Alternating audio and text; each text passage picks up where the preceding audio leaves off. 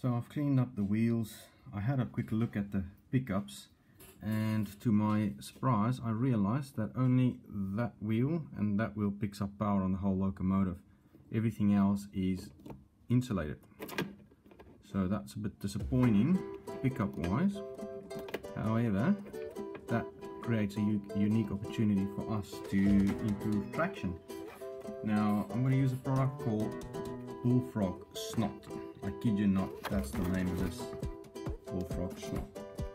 So how this works, it's like a silicone rubber. I'm going to apply mine with a brush. You can apply it with a brush, or you can apply it with a little toothpick. Then you just use a little scalpel blade and cut it back down, and that should be enough. Now on the bottle, on the instructions, they actually recommend that you apply it quite liberal. We'll soon find out. Mine's been lying in a box for a while, so it's a little bit gunky. Now when this is dried, it dries clear, so don't worry about the whole thing being green.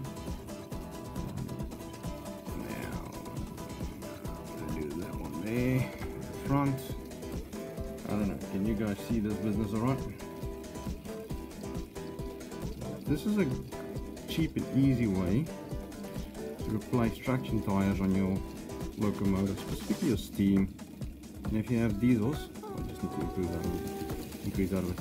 If you've got diesels and you're having a bit of trouble with traction, you can apply a little bit of this. But anybody in the locomotive business will tell you that the only way to really improve traction is with weight.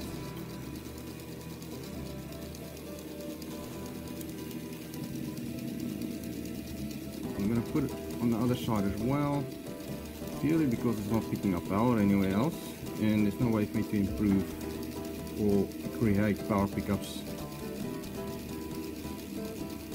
on that side, in that way. Which, like I say, I was quite shocked and surprised with that, to be honest. That one's a bit uneven.